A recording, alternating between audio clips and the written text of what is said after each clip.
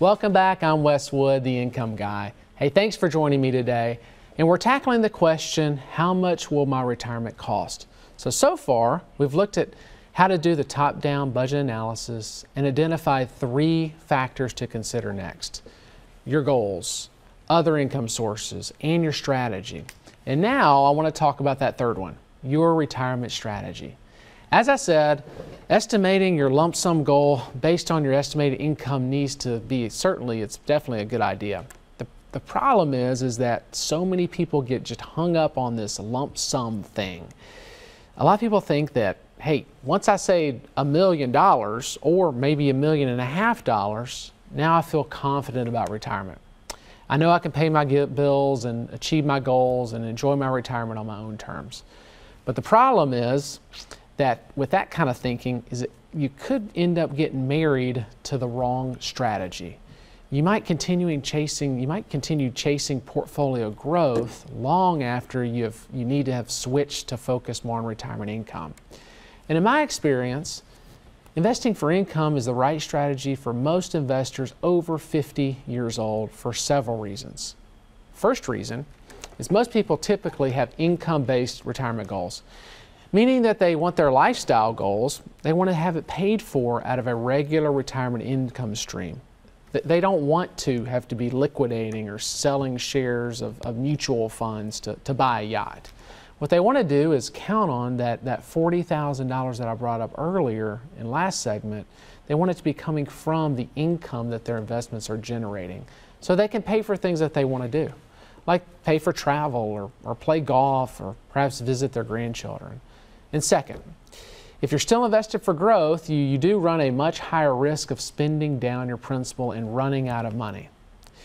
And that can happen regardless of your lump sum total, which is why your strategy is really important and probably more of an important factor than you may realize. Because once you switched your focus from growth to income, you have a specifically designed portfolio to protect principal while generating interest and dividends at a fixed rate of return. And with that kind of strategy, you can feel confident that you not only have plenty of income to meet your goals throughout retirement, but to keep your portfolio growing organically.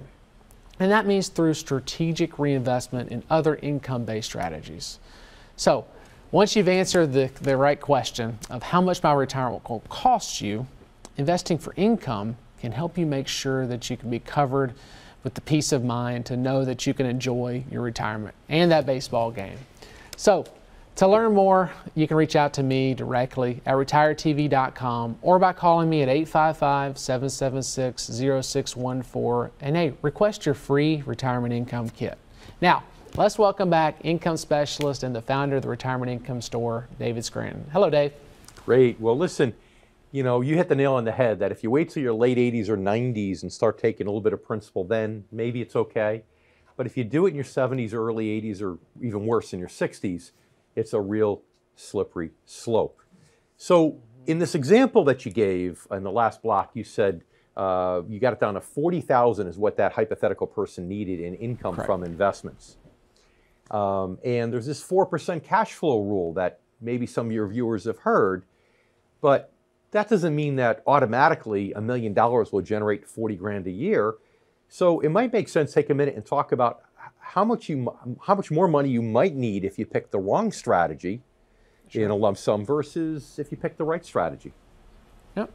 Yeah, exactly right. So we looked at somebody that needed 80,000. They're going to get 40,000 from Social Security and other income sources. So they had a gap of 40 grand that needed to come from their investment portfolio. So the problem is that if it's still invested for growth and you're taking $40,000 out of a growth portfolio, well, there used to be what was called the 4% cash flow rule, but that was a Monte Carlo simulated hypothetical example if you back tested it. But that's actually changed. As a matter of fact, Morningstar has updated it because of current low interest rate environment and overvalued stocks at only 2.8%. So if you have a growth portfolio, really to get $40,000 distribution every year, you need to have about $1.5 million. But that's actually spending down principal too. And running that simulation now at 2.8% cash flow rule, 40,000 out of $1.5 million beginning principal invested for growth, your success rate is 90%. And that's running out of money, which means there's actually a 10% chance of failure. So instead of doing that, investing for growth and just hoping for the best, just simply making a shift from the growth to income. And nowadays, even in insured instruments and things that may not be insured but have to guarantee a certain interest or dividend payment yearly, you can see around 4% in the form of interest and dividends, which means instead of $1.5 million at 2.8% running out of money, now we can take $1 million, much less money, and generate $40,000 of interest and dividends in a fairly conservative fashion. And the beauty of that, Wes, is that that's not even the old 4% rule, because that old 4% rule was still had a 10% chance of failure. This is really almost 100% chance of success, because you're just taking the interest and dividends, you're not touching your principal. But what are some of the other benefits sometimes of making that transition from the G to the I of investing for income that your viewers might find to be a pleasant surprise? Yeah. Well, not only does it go, reducing risk and actually increasing income or cash flow from investments, but as I mentioned, it actually reduces some risk.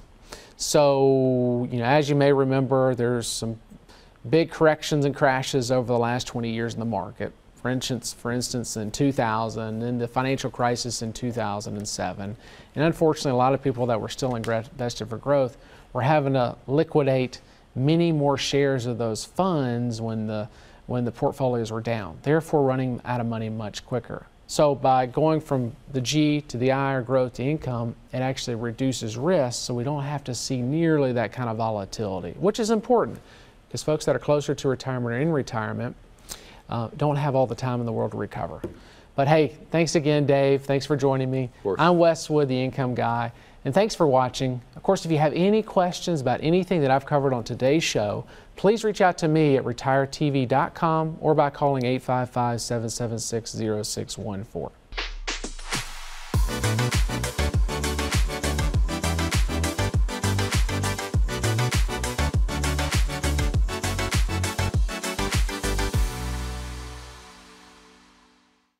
A fiduciary is someone legally obligated to act in your best interest. Doctors, lawyers, and some financial advisors are fiduciaries, but not all. When you work with Wes Wood and his team at Wood Financial Group, you are working with fiduciaries. They help clients create customized investment portfolios based off their retirement goals. If you're ready to work with a fiduciary, visit retiretv.com and schedule a free, no-obligation conversation with Wes or a Wood Financial Group advisor. I'm David Scranton. During my career, I found that most baby boomers have done a great job growing their retirement savings, yet many don't know how to convert their savings into steady income. And that is why I built the Retirement Income Store, to help hardworking Americans preserve their assets and establish steady streams of income. If you're 55 or older, please claim our free Retirement Income Kit, chock full of information you need to know to get steady income during your retirement. Call 866-714-7377, online at theretirementinComestore.com.